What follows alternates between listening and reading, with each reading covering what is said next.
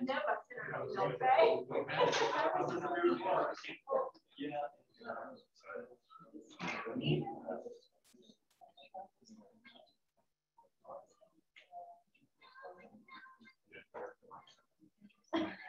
call this meeting to order.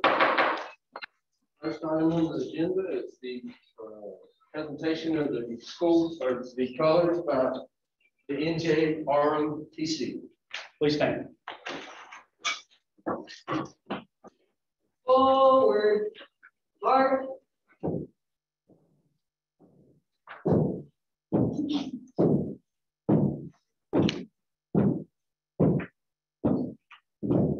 Color guard. Hold. Face. Freeze that. Color. Pledge allegiance to the flag of the United States of America and to the republic for which it stands, one nation, under God, indivisible, with liberty and justice for all. Carry. Colors. Ready. Cut. Cut march. March.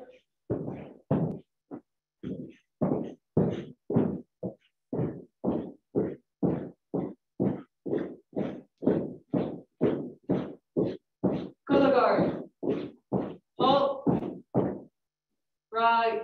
Face. Forward. March.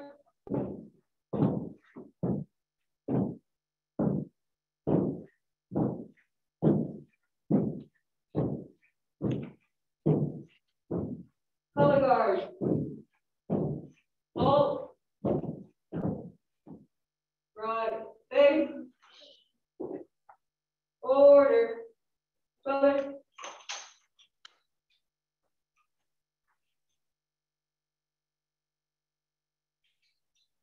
Cadets, if you would, please tell us your name, your class, and your plans for after high school. Hi, my name is Monserrat Jimenez. I'm a senior this year. My plan after high school is to go to the college, get a medical degree. Good evening. My name is Cadet Lieutenant Grade John Perez. I'm a junior and I plan on enlisting the Navy after high school.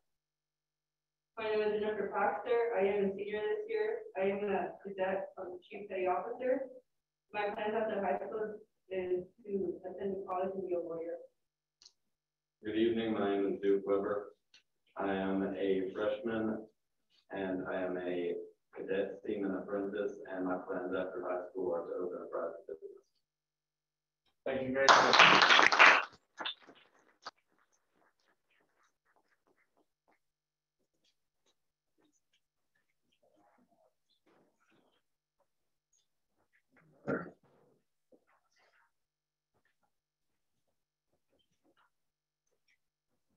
Next, the next item on the agenda are the school recognitions. We have Mr. Boatwright from Gainesville School Authority Academy. But tell us about all the new things that are going on. Of course. That's this right.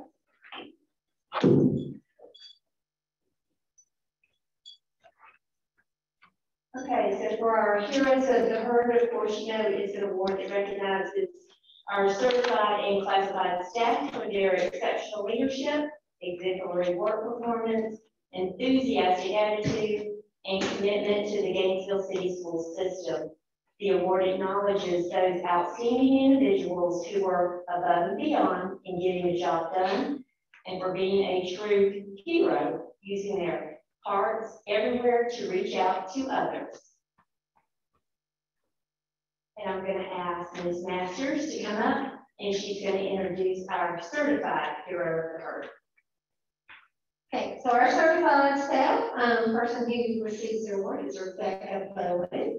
And some of the things that the nominators statements that they made is that she is a godsend to fifth grade. She's a fantastic team leader as well.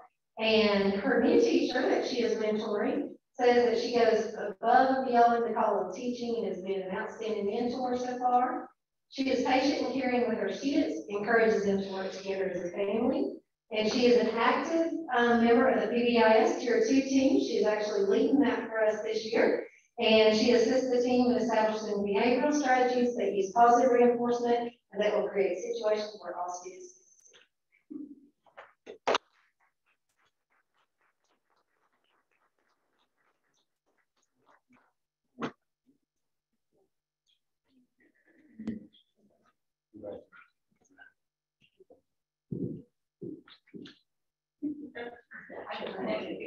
Let's go around this night.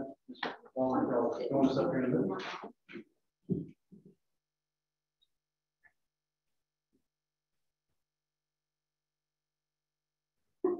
It's okay. The fifth graders are fine. 1, 2. Thank you.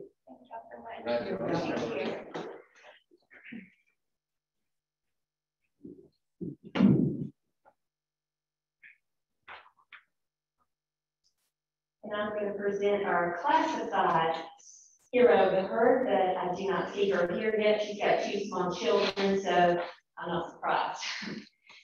So our classified hero of the herd is Miss Nancy Castillo Garcia, and she is our parent liaison. Nancy is a team player, and she goes out of her way to help and step in whenever she is needed. She is one to know exactly what to do to make this office run smoothly. She is very knowledgeable of our procedures and is a great asset to our school and our office team. She always has a great positive attitude. Even though Ms. Castillo wears a lot of different hats, she takes on each responsibility with a positive attitude. We would be lost without her. And as always, she is helpful, has a cheerful disposition. She stays calm in all situations, and she is very understanding. Miss Nancy Castillo.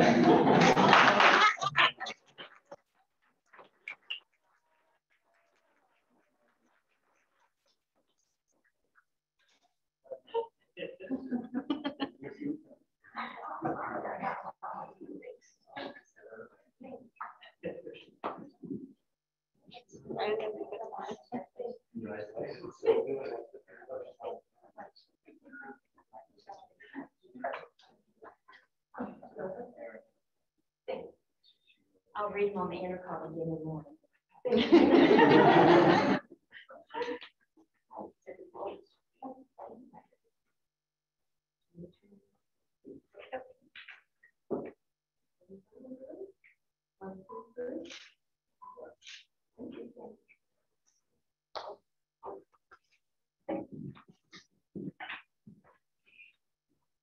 All right, next item on the agenda is more commendations. Mr. Williams is going to deliver a tribute to Edmund L. Stevens, a former EE Butler graduate.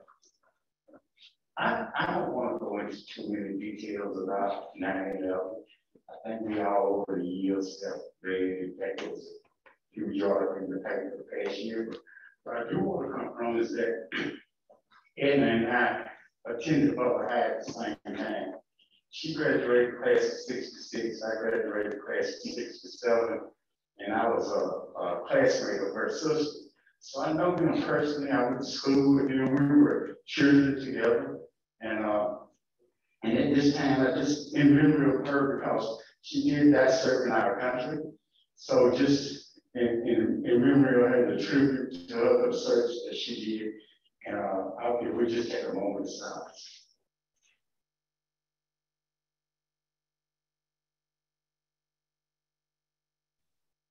Amen. We praise God and thank Him for all those that died that day serving our country.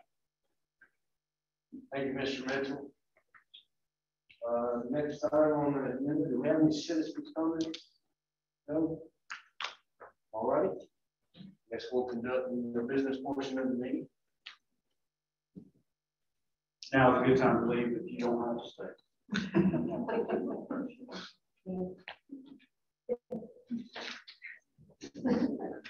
All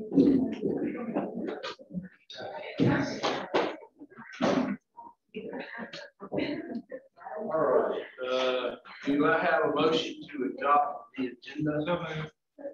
Got a motion by Mr. Smith, second by Dr. Ramsey. All those in favor? Motion carries. All right, I jumped the gun earlier. Mr. Boatwright, you can now tell us about all the great things that are going on at GEA.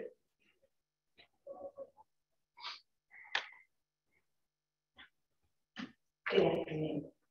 So I want to start with talking about what is inspiring at GEA. So first we had a parent camp. This was mid-August, and our parent camp was about connecting to technology. We had about 90 parents and students who came to the school. We went through how to log into Google Classroom, how to do their iReady pathways, how to Zoom. So now the child taught the parent how to do it, along with the child learning, the younger kids, how to do it. There were probably 6 adults there to help, staff members, to help the parents and the students. And one of our teachers walked us through all the steps. It was a fun night. So for PBIS, one of the things that we're all doing, is bringing in employability skills and also self-regulation. So what we're doing is trying to make it consistent and embedded in everything we do. This month, we're talking about communication skills. We have displays throughout the hallway. Our connection teachers took the lead, introducing the skills to the students. Homeroom teachers do role playing and discussions. And then, of course, I talk about every morning announcements and with the GEA news.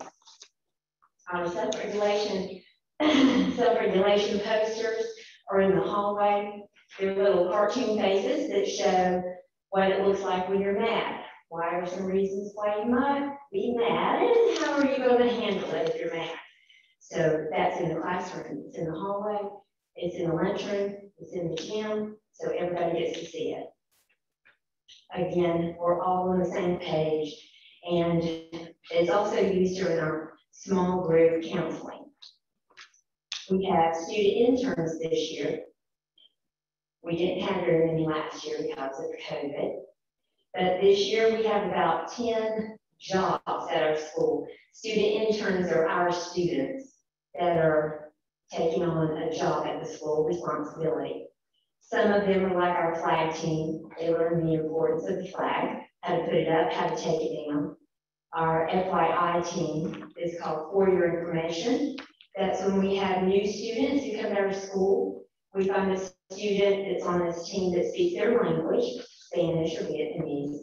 They walk them around the school, show them important things, where the principal's office is at, the front office, the lunchroom, media center, and answer any questions that they have.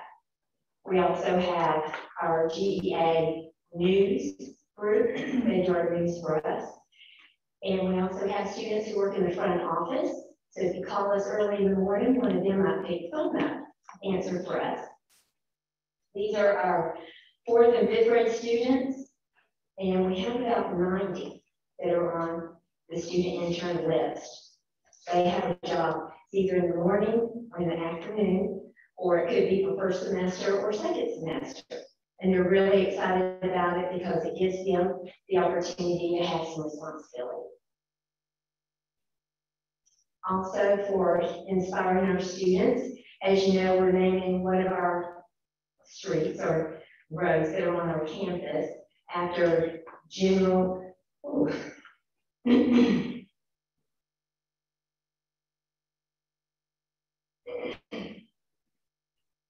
Sorry. Just talking with math on, it's hard to do all that, I'm telling you. Bless our teachers' hearts. So I'm sorry, but the general's name just went out of my mind. Roy Bridges. Thank you. I was thinking Roy Barnes, but I knew that was not right. Thank you, sir.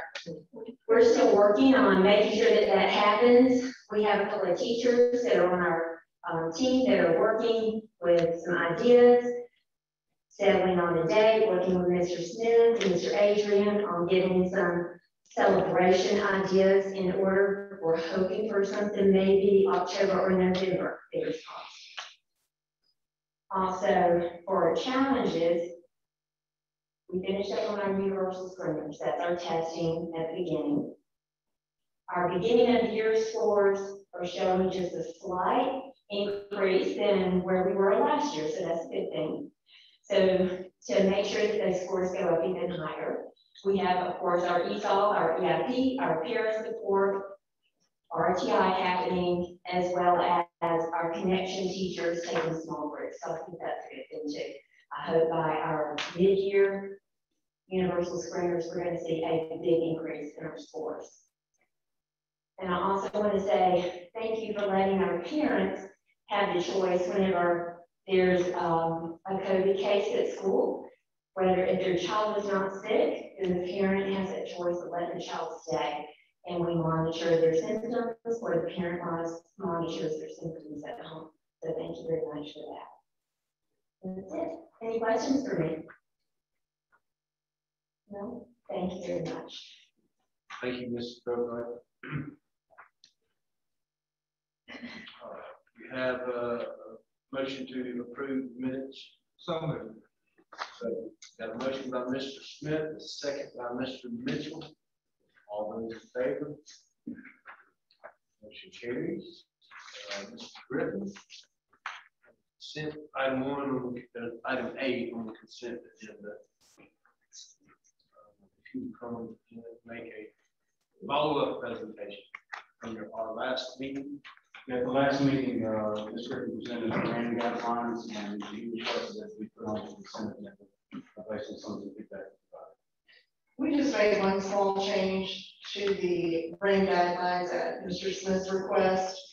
We, on page 18, we originally referred to the isolated G is what I refer to it as. It's the G that you would see on the letterman's jacket. And we have changed that name to the block G. There was some discussion around calling it the classic block G, but felt like that might be confusing with the classic G, which is what we're referring to. The used to call it the G with the elephant coming out of it. Shorten that to just the classic G, and then the block G. So those are the only edits made, and so now we're seeking approval. Motion to approve. Got a motion by Mr. Smith. Second. Second by Dr. Ramsey. Any questions? All those in favor? Motion carries. Thank you, Mr. Griffin. Mrs. Collins, personnel report.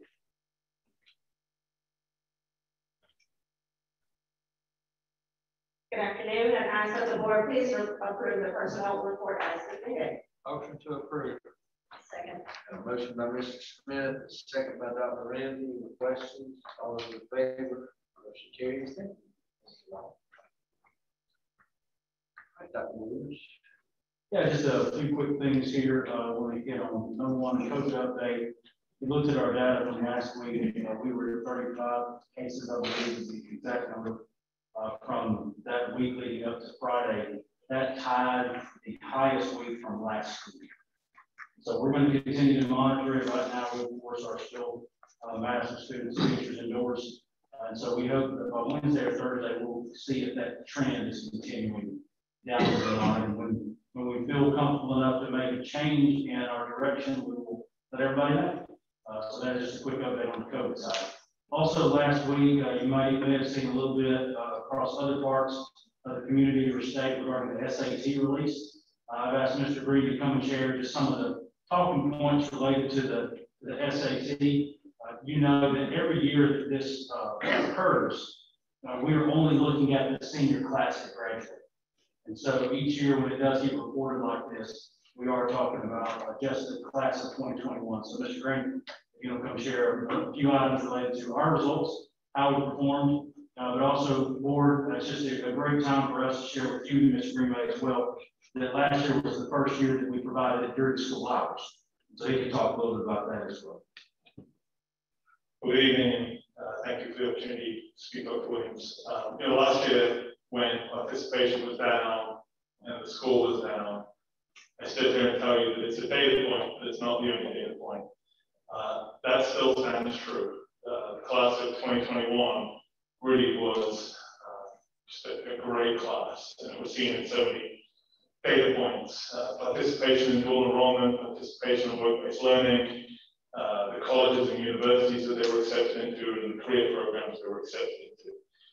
They did also, as it happens, do very well on the SAT. Now, nationally, we saw a significant drop in the number of test takers. We saw it locally too. Hall County, for example, saw a 35% reduction in the number of students taking the SAT. We saw a 33% reduction. And that's about consistent with national trends. Locally, we had a lot of colleges in the state of Georgia that waived the requirement for the SAT. So students didn't feel that pressure. Then, of course, in light of the global pandemic, there were so many other things going on. While we saw a drop, a decrease in the number of students taking the SAT, we did see an increase, a pretty significant increase in the mean combined score. We went from 990 combined score last year for the class of 2020 up to a combined mean of 1055 this year. Actually, it was high for those who took the essay, was 1110. So we're really proud of that statistic. What we're also really proud about is that across the board, our largest demographic groups outperformed all national benchmarks. Black students scored on average 963 versus the national average of 934. Hispanic students scored 1017 versus 967, and white students scored an average of 1125 versus 1112. What we also saw that we're really proud of, and this is, I think, a mirror of the great work that's being done as part of our AP program, is participation is much more closely representative of our demographics. And so while nationally you only see, I think it was 10% of test takers are African American, in Gainesville High School that number was 20%. Which closely resembles that makeup in our schools. So we're very proud of that, and that we provided access, and we're outperforming those national benchmarks. We're also outperforming national benchmarks when it comes to students whose parents have only a high school diploma or do not have a high school diploma. Again, in terms of participation and performance, students nationally, only 7% of students who take the test have parents who did not finish high school. In Gainesville, that number is 17% of our test takers. We outperform nationally, national benchmarks. The national benchmark is an average score of 917. In Gainesville High School, we scored an average of 1005. The thing is to be said about parents who stopped high school, have no college. Nationally, that's 23% of test takers, whereas in Gainesville, 7%. And we outperformed that national benchmark 1043 to 981. We also saw a lot more of our students who took the exam with a fee waiver. Nationally, that is only 7% of test takers. 7%. And in Gainesville High School, that was 36% of our test takers. And again, we outperformed those national benchmarks. So when we think about, and again, I talk about how this mirrors our dual enrollment program, how it mirrors our AP program. We are, I believe, providing equitable access for our students. We are outperforming and closing the gap nationally. Of course, a big part of that is due to all the great work that goes on from kindergarten up through 12th grade and the work of the teachers that we have here. One small adjustment that we did make, that we felt made a pretty big difference, was that we offered students the opportunity to take the SAT during the school day. It's the first time we did it. Dr. Gold did that. She's here today. And as part of that program, we also offered tutoring through the hub for students who signed up for that. So the lead up to that SAT school day, we had teachers who volunteered here in the hub to do some kind of SAT test taking strategies. And again, I think we see that had a positive effect and kind of aligns with the mission of the hub and what we envisioned. So that's my report. I don't know if there's any other questions, but I'd be happy to answer. Any questions, Mr. Spring? Yes, sir. With colleges dropping, with some colleges dropping the SAT or ACT requirement, what then becomes more in focus? So, course rigor, and again, so they want to see, you know, how rigorous of a schedule the students take. We're lucky in that we're able to offer more AP programs than I think every other school around us, and more opportunities to build enrollment. So our students were able to show rigor through all of those opportunities. Of course, then they also look at overall performance. They look at the quality of the application itself, involvement in extra and co-curricular programs, volunteering, and some colleges, although they waived it, did use the SAT score. Students could submit that if they were looking for a place in a more competitive program, like an honors college, or if they were looking to secure scholarship dollars. So is there a bonus if a college does not require a nationally standardized test for admission? You're saying there is a bonus if students so chooses? I think if the student chooses, it might allow them to present a stronger case for being deserving of a scholarship or a placement in a more competitive program within the college. Yes, sir. Any other questions? Thank you, Mr. Green. Thank you, Mr. Green. Going along with the superintendent's update, tomorrow begins our first information session regarding GMS West Campus. Dr. Brown and Moneyville will be hosting the first one tomorrow at 6:30. The following Wednesday on September the 29th, we will be meeting at GMS East Campus.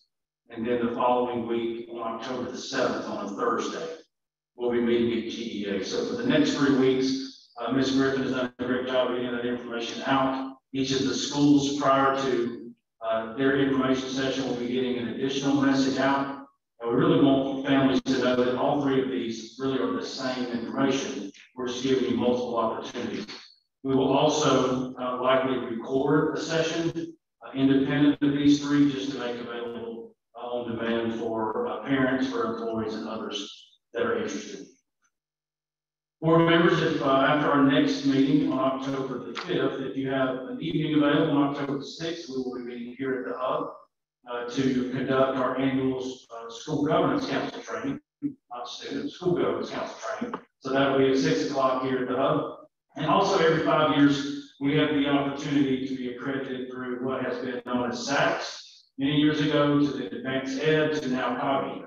So the last 3 times we've had this accreditation, it has changed names, but it's still the same standard, the same expectation.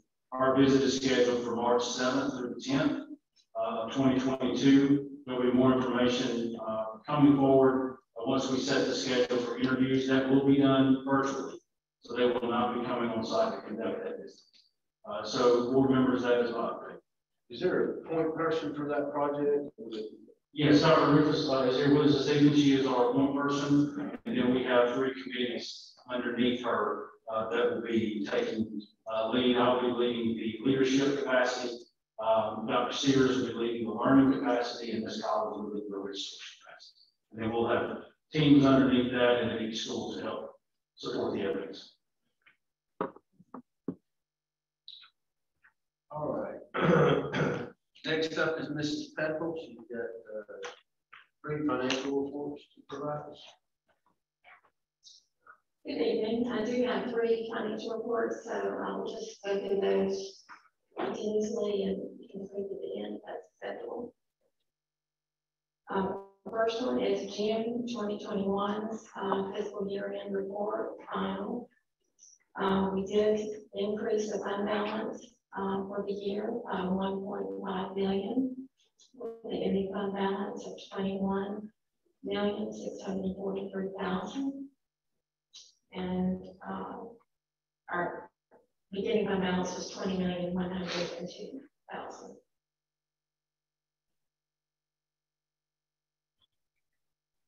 Our SPOS receipts for June were $891. So this is, like I said, the final for June, but it is unaudited at this point. The board members, you can see the first and second iteration of this is fine. It will close out at 521. Motion to approve. Got a motion by Mr. Smith, second by Mr. Mitchell. All those in favor? Motion carries. All right, July. Okay. July, we have expenditures over revenues at this point of 3.2 million, which is what we see typically at this time every year because we only have QPE revenues coming in at this point. So that brings our fund balance down to 18.4 million. And as I explained last month, we do have to report encumbrances at this point to the board. So we have encumbrances of 2.3 million. This time last year, our fund balance was at 16.9 million. So we're still about that 1.5 million that we have picked up this year over last year at this time. Can I ask a question? And I'm always hesitant to ask this kind of question because I feel like I should already know the answer. But can you talk a little bit more about encumbrances and what all falls under that? Sure. I know we see that on the August report also. Right, and like I said, that is something that has passed that we report going forward every month to you. What that is basically it's all the purchase orders that are still open at this point. So it's everything that the board has committed, the district has committed purchases for. And one of the reasons that is so large now at this point is some of the things that we do that are year-long, such as our custodial year commitment. We go ahead and issue a purchase order at the beginning of the year. So as the year, monthly payments are made, that's going to, go down. So that's why it looks so large at the beginning of the year. Right. We go ahead and issue that PO. So the commitment is out there and it goes against that budget amount. And we know that budget is committed. So it's committed, but the expense hasn't yet shown up on a monthly PO. That's correct. That's correct. Okay, thank you. I mean, encumbrances, is anything related to construction in that? Yeah, this is all general fund. All general. That's correct. Okay, thank you. Lots receipts for July are 931,000.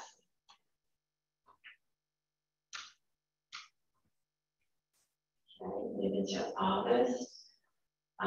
For the month, we also have almost the exact same amount of expenditures over revenue of 3.6 million. It may be a little bit higher. That brings our fund balance to 14.7. And encumbrances, that has gone down. So we have moved those encumbrances up into the expenditure amount. We paid down some of those and probably may have added some purchase orders to that, because it will go both ways. So our ending balance is 14.7. This time last year it was 13.6 million. So again, perfectly normal for this time of the year, because we don't have any property tax receipts coming in at this point until late October, early November. SPOS receipts for August. It was 920,000.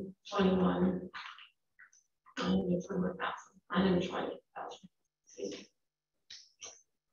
That's I'd like to entertain a motion to accept individually July and August financial statement. Motion to accept July. Second. All right. All those in favor? August. Motion to accept August. Second. Motion by Mr. Smith, second by Mr. Norholz. All those in favor? Thank you. Thank you. All right, Mrs. Thompson. A couple of guidance with regards to technology purchases. Yes, sir. I think the first item on your agenda is the E-rate category 2 purchase of switches and access points. Now, this purchase is guided by federal guidelines for how we go about requesting proposals to offer the service of providing both the hardware and the installation. So we did follow that procedure. Lockstep was awarded, was the winning not exactly a bid, but the winning quote that was provided through USAC's process.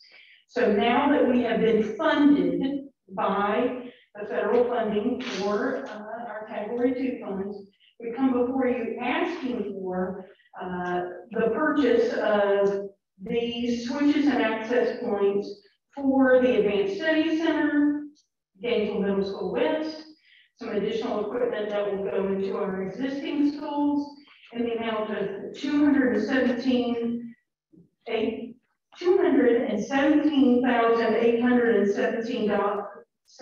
$817.85. Why am I trying to work to it? Of that, $125,569.58 will come from general funds, which we had budgeted for, and then an additional $52,851.04 will come from our SPLOST 5 funds. I do want to note that what this means, we are paying our 20% of the total purchase price. The Category 2 E-rate funds cover the rest of the 80% of the cost for these items. Any questions? You mentioned other schools, anything specific, or is it across the board in terms of applications? It really is across the board. Because of the way E-rate is now being funded, we are able to purchase those items for the district as a whole and then allocate them as needed. So one of the things we're doing is looking at the amount of traffic that is coming through each of our schools' network centers. We're looking at the wireless access point usage, doing some surveying of schools to determine where we may need to supplement the baseline information or the baseline equipment that we placed in the schools over this summer. So this will help us continue to support our growth of need. I guess you probably know, we never slow down how much data we want to use. We always increase the amount of data we want to use, and this is going to position us to have enough equipment to stay ahead of the need. All right, any other questions? Motion to approve. Motion to approve the purchase by Mr. Smith, second by Dr. Ramsey. All those in favor? Motion carries. And now for our new cafeteria meetings. Yes, sir. I'm recommending to the board to approve the purchase of Chromebooks, a charging card, and interactive flat panels for the new cafeteria media center in the amount of $24,456 from SPLOST 5 excess funds. You'll see how I have itemized that the 4 clear touch panels and associated expenses come to $15,322.90.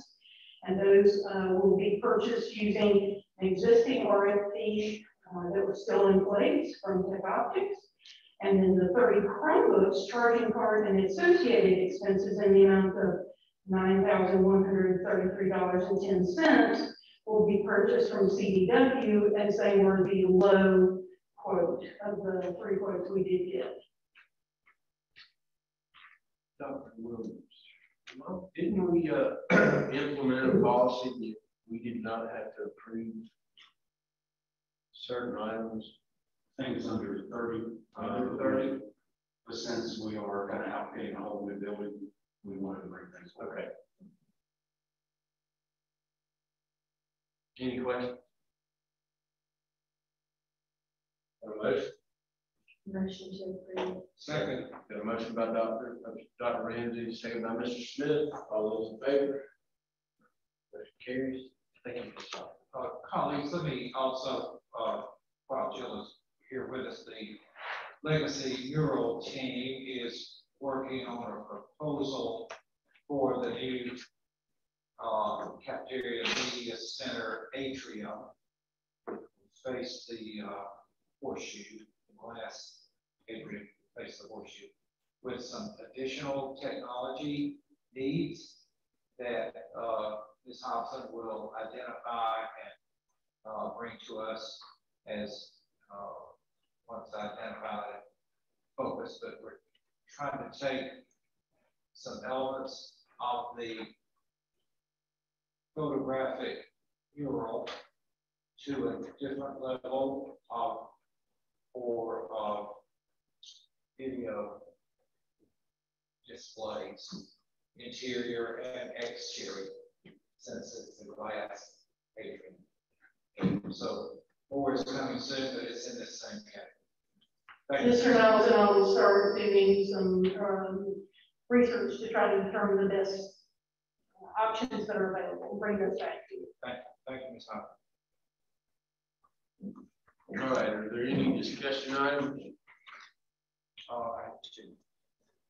November is approaching, and twice in the past decade or so, we have awarded special veterans diplomas, which takes a little publicity and recruitment. So I'd like to encourage the staff to proceed with publicizing the fact that special veterans diplomas are available to those who did not complete high school. The timing is such that once the applicants have submitted their data, then the diplomas are awarded near Veterans Day. And again, it takes a little bit of time. Secondly, I have just a suggestion for Dr. Williams in your study of the West Side tab. We look forward to a report, and I'd like to add a thought there to reconfigure the tab committee to be proportionate to the tax bills. So in your study of West Side, would you please add that thought? Thank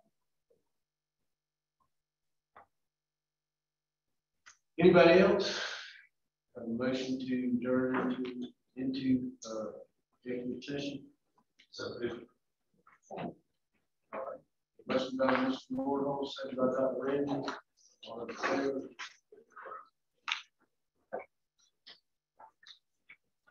Thanks everyone for coming.